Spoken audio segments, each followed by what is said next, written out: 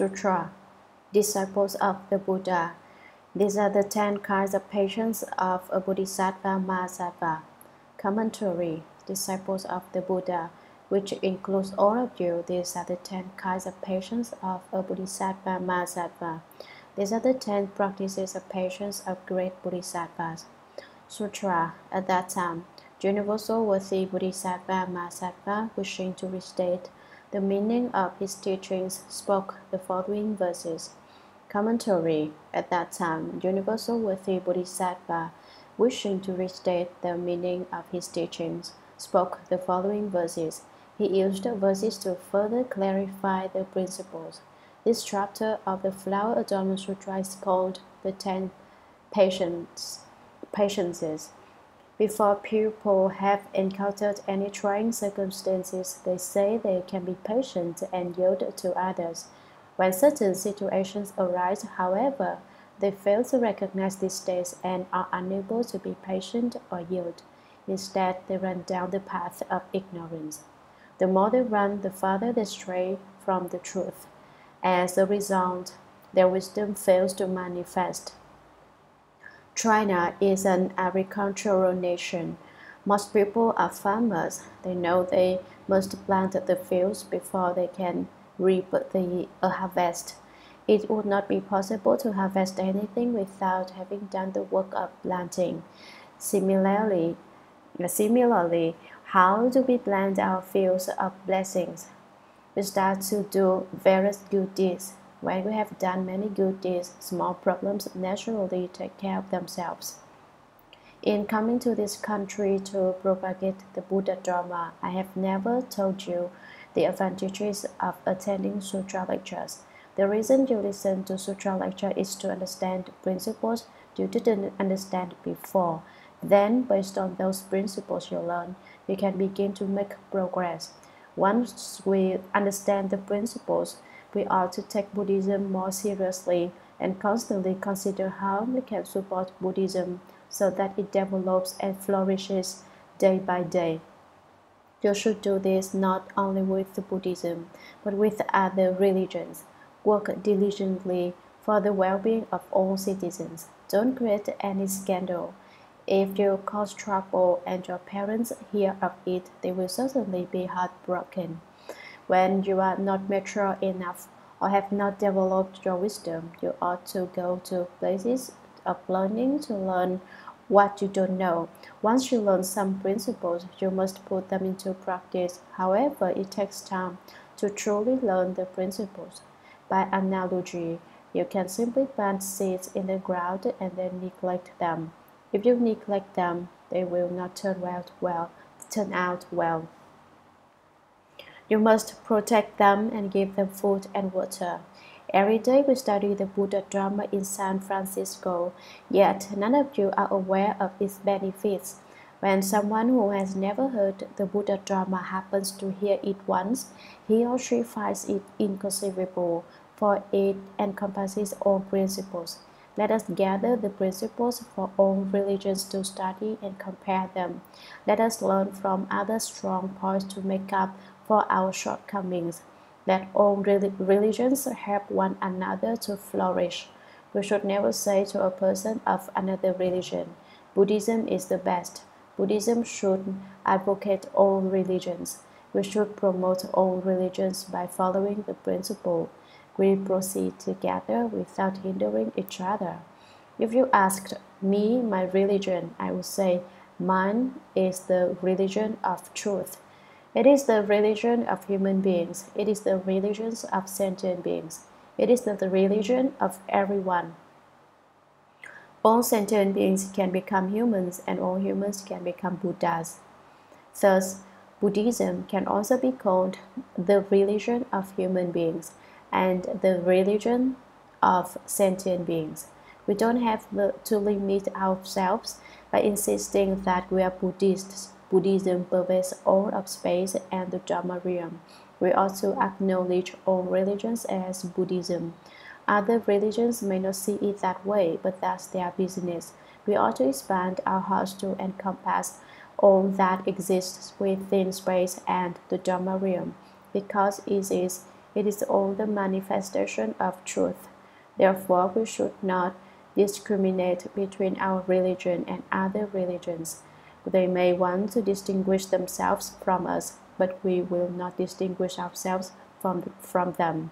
That's how we should go about it. Sutra. Take, for example, a person in the world who learns of the sight of a treasure trove.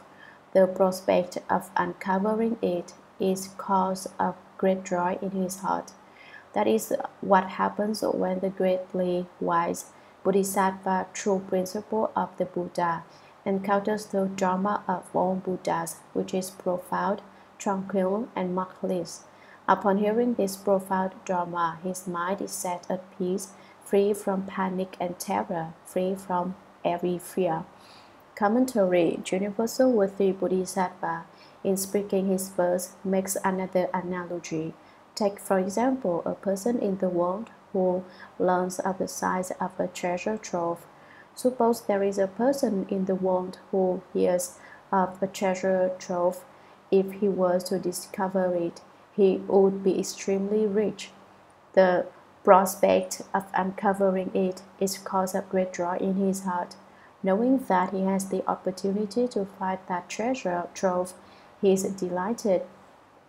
That is what happens when the greatly wise Bodhisattva, true principle of the Buddha, who hears and encounters the Dharma of all Buddhas, which is profound, tranquil, and markless.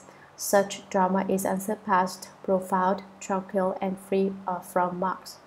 Upon hearing this profound Dharma of Brahma wisdom, his mind is set at peace, free from panic and terror, and free from every fear. Upon hearing that the Dharma is profound, he is not alarmed. Upon hearing that it is wonderful, he is not afraid. Free from fear, he is able to enter deeply the Sutra treasury and have wisdom like the sea. Sutra. The great knight in quest of Bodhi hears this extensive sound. With a mind pure and patient, he is free of doubt in this regard. Mindful of the Dharma he has heard, in all its profound, subtle wonder, he is bound to accomplish all wisdom and be a great teacher for humans and gods. The Buddha who hears this sound rejoices in his heart and brings forth a resolute vow to seek the Dharma of all Buddhas. Through his delight for Bodhi, his mind is gradually subdued and his faith made to grow. He neither opposes nor disparages the Dharma. Hence, when he hears this sound, in his mind patience takes root, wherein he dwells without wavering, to cultivate the Bodhisattva's practices. Commentary. The great knight refers to the great Bodhisattva. He is also known as the knight with a great resolve. A sentient being with a great resolve for the path is also called a great knight. He is in quest of Bodhi. He has made the Bodhi resolve, is pursuing the path of Bodhi, and hopes to one day reap the Bodhi fruit. Bodhi is the path of enlightenment. It is attained when ignorance and afflictions are eradicated. In the Bodhisattva state, cultivating the profound and vast Dharma practice of the Bodhisattva path, he has this profound and extensive Dharma sound. With a mind pure and patient, he is free of doubt in this regard. When the Bodhisattva cultivates according to the 10 patiences chapter, the most important requirement is that his mind be pure and patient, able to endure this Dharma practice. He cannot have the tiniest doubt about this Dharma practice. Mindful of the Dharma he has heard, in all its profound, subtle wonder, he recollects and investigates the unsurpassed, profound, subtle, inconceivable, and wonderful Dharma he has heard. When he cultivates the Dharma of extensive patience and resolves to attain unsurpassed Bodhi, the path of enlightenment, he is bound to accomplish all wisdom and become a Buddha, and he will be a great guide and teacher for humans and gods. That is, he will be the same as a Buddha, who is a teacher and model for humans and gods. The Bodhisattva who hears this unsurpassed, profound, wonderful sound rejoices with reverence in his heart and brings forth a most resolute vow to seek the Dharma of all Buddhas.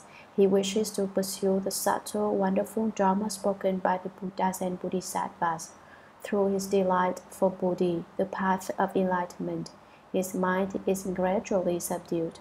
His thoughts of obstinacy, meanness, and rebelliousness are tamed, and his faith made to grow day by day. He neither opposes nor disparages the Dharma. He cultivates in accord with the Dharma. He would not define or slander the Buddha Dharma.